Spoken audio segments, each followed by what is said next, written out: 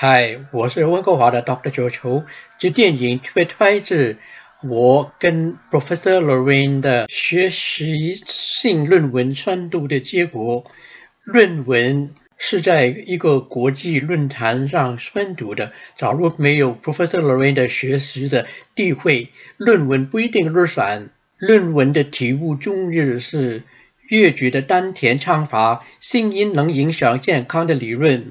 丹田 Singing in Cantonese, a theory about the health impact of sound。唱歌是呼吸的艺术，是潘乃宪老师的名句，对我的启发很大。基于练健康的功夫，蓝怀瑾老师教了我们9节佛风的呼吸方法。这呼吸法是可以练成宝瓶气的，能够练成宝瓶气的话，就可以像一些瑜伽大师一样，埋在地下会神于水底受天也没有问题。尝试的练法，蓝老师已经在 YouTube 中亲身示范了。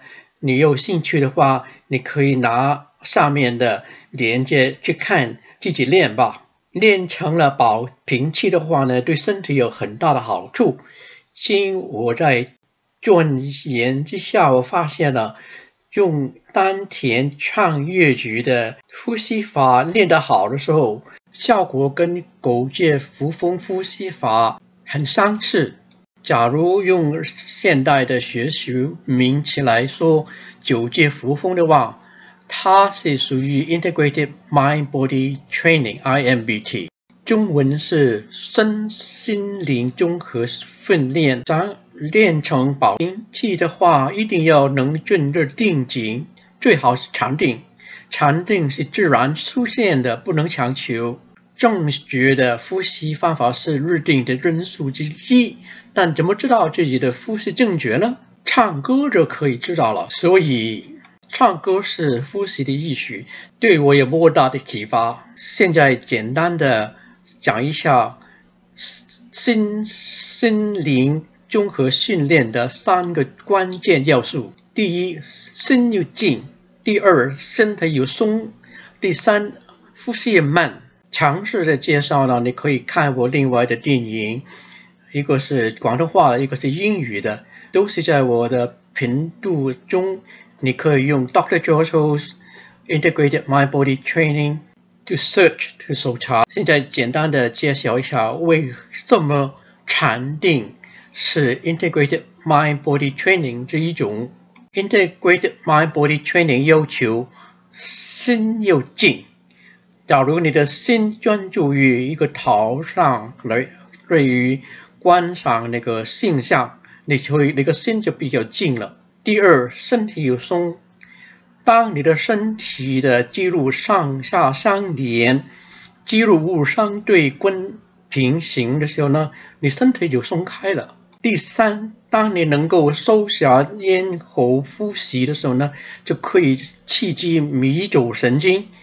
在下解说太极拳松开的文章，在2014年的春季的太极 Magazine 刊登了，题目是 The Importance of the Cranial Sacral Postural Reflex of Tai Chi。 这个姿势的 posture 的概念呢，很对外国人的胃口，因为外国人他们注重那个客观的东西，你跟他谈气他们不懂，但是你跟他谈知识是可以观察，可以量得，可以比较的时候呢，他们就很有兴趣了。在美国是不谈关系的，是讲实力的。蓝老师说过，练禅定的知识不一定要3盘式的。假如你的太极预备式是能够练到气贴背、顶头悬的话，就可以入定。这无记状态跟禅定和瑜伽的定以后能静是相通的。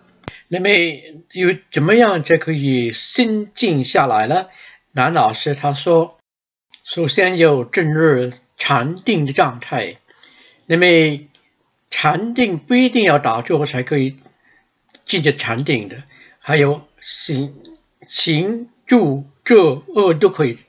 你们要参考那些罗汉的姿势，你就可以知道不一定要盘膝也可以进入禅定的。关于静的重要性，蓝老师告诉我们，老子说，生命的根本是在宁静中恢复过来的，可见静的重要性。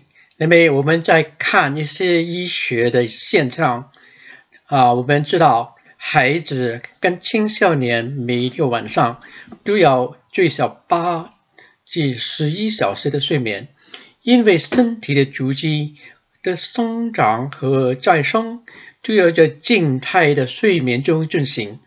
当细胞组织高速的在睡眠中生长时，有些3至12岁的孩子会痛醒，这个名叫是生长痛。但是在静态中生长出来的细胞组织一定要动的契机才会强壮起来的。中国的古代人虽然没有现代的医学知识，他们知道动静结合的训练方法，将静态的禅定如何动态的太极拳，加强那个训练的效果。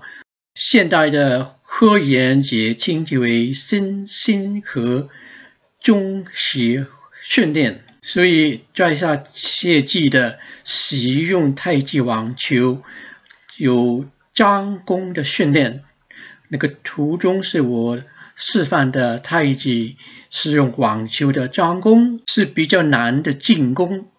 最基本的进攻训练呢是太极拳的预备式。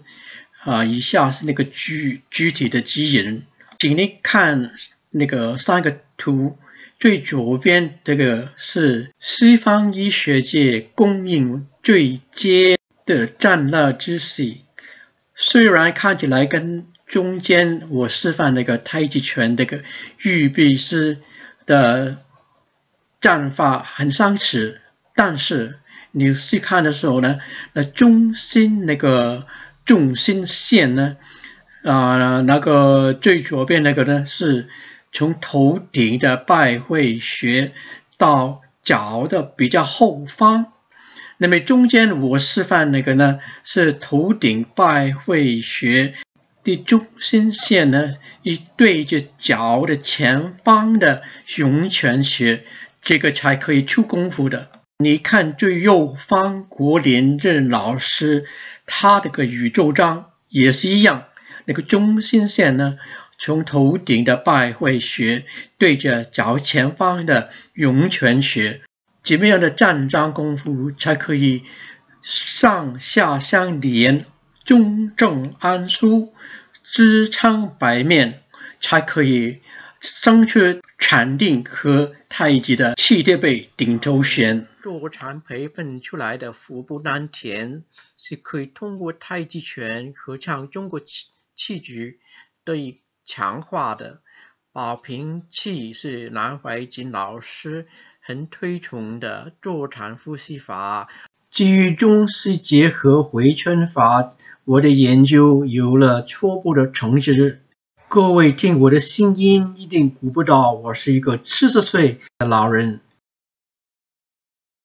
打网球时跟年轻人一般可以发球上网。对于练回春功最重要的基本是丹田。例如南怀瑾老师教我们练宝瓶气的时候最重视丹田，没有丹田的基础的话，其他都是空谈。我的丹田有多少功夫，请你听听我唱首明星小姐的粤剧日本歌星的手段。闲話道中秋分愛明，流絲香永遊而富永，天野恨情，離情緒長懷記，漫漫如醉繞心城。愛佢閒靜，皎皎明月撩我心靈，眼淚盈盈，又暗嘆我愛戀難避，月一日歡榮，早知如此相思苦，唉，我的心悔當年太任情了。我除了用南老师的坐禅法跟太极拳练到了丹田以外，最大的收获是用南老师的方法练眼睛，看书看东西的能力大大的改善了。戴了20多年的老花眼镜已经有3个月不用再戴了。在宣读完论文之后的讨论环节中带出一个很有趣的问题，是否可以练成宝瓶气还是禅定的时候呢，用这个方法进行自助式的安乐死呢？相信很多人都听说过有道行的禅师可以预知自己的死期。唐朝的圆泽禅师是最有名的典故，缘定三生就是这样来的。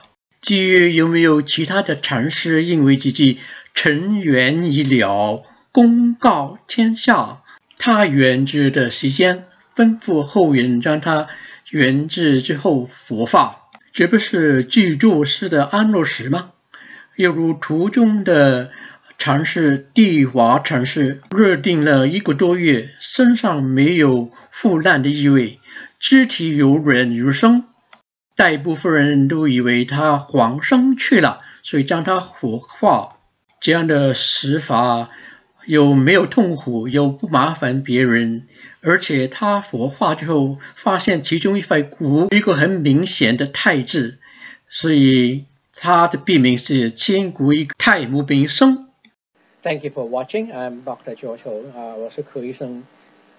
假如你喜欢这部电影的话呢，请你点击喜欢，还跟其他的朋友分享，在其他的媒体还是面书 Facebook 的地方跟朋友分享。最好呢是订阅我这个频道，因为你订阅的时候呢，我就知道这个电影很多人喜欢了，我就多做这方面的电影。订阅是完全免费的。